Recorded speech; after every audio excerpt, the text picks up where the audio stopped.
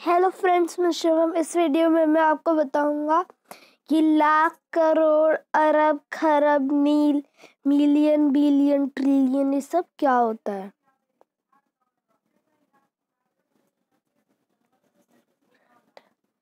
तो दो सिस्टम होते हैं, एक इंडियन नंबरिंग सिस्टम होता है, एक इंटरनेशनल नंबरिंग सिस्टम होता है। तो इंडियन नंबरिंग सिस्टम में भी वन को इंडियन नंबरिंग सिस्टम में वन लिखते हैं, इंटरनेशनल नंबरिंग सिस्टम में वन ही लिखते हैं। इंडियन नंबरिंग सिस्टम में 10, इंडियन नंबरिंग सिस्टम में 10 लिखते हैं और इंटरनेशनल नंबरिंग सिस्टम में भी 10 लिखते हैं। ऐसे 10,000 तक तो एक ही होता है, पर जैसे ही हम 10,000 के आगे चले जाते हैं तो दूसरा बोलने लगते हैं और दूसरी चीज लिखने लगते हैं। तो 10,000 के बाद 1 लाख आता है इंडियन नंबरिंग सिस्टम में, और इंटरनेशनल नंबरिंग सिस्टम में 100,000 आता है। फिर इंडियन नंबरिंग सिस्टम में 10 लाख आता है। फिर इंटरनेशनल नंबरिंग सिस्टम में 1 मिलियन आता है। फिर इंडियन नंबरिंग सिस्टम में 1 करोड़ आता है, पर इंटरनेशनल नंबरिंग सिस्टम में 10 बिलियन आता है। इंडियन नंबरिंग सिस्टम में 10 करोड़ आता है, तो इंटरनेशनल नंबरिंग सिस्टम में 100 मिलियन आता है। फिर इंडियन नंबरिंग सिस्टम में 1 अरब आता है, तो इंटरनेशनल नंबरिंग सिस्टम में 1 बिलियन आता है।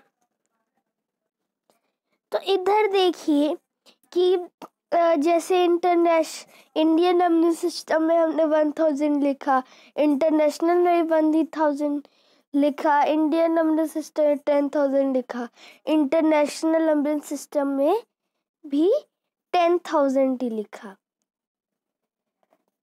पर जब हम 10,000 के आगे जाते हैं तो चेंज हो जा रहा है। तो इंडियन नंबरिंग सिस्टम में 1 लाख हो जा रहा है और इंटरनेशनल नंबरिंग सिस्टम में 100,000 हो जा रहा है।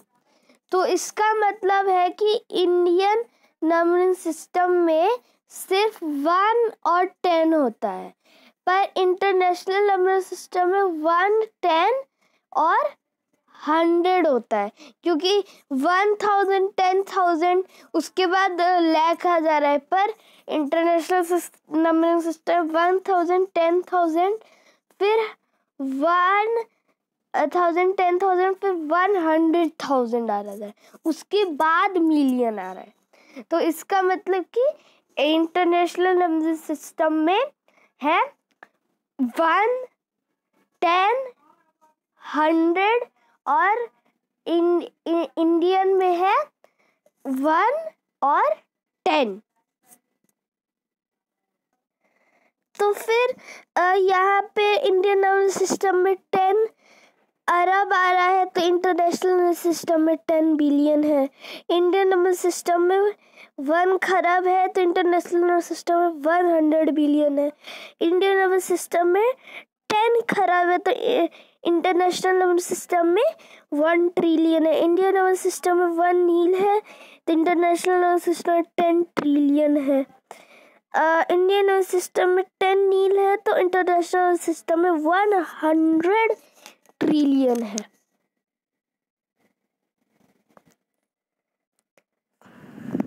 फिर जैसे ये जो अगर हमें इन सबको मतलब इंडियन नंबर सिस्टम को इंग्लिश में लिखना हो तो करोड़ के आगे इंग्लिश में मतलब होता नहीं है।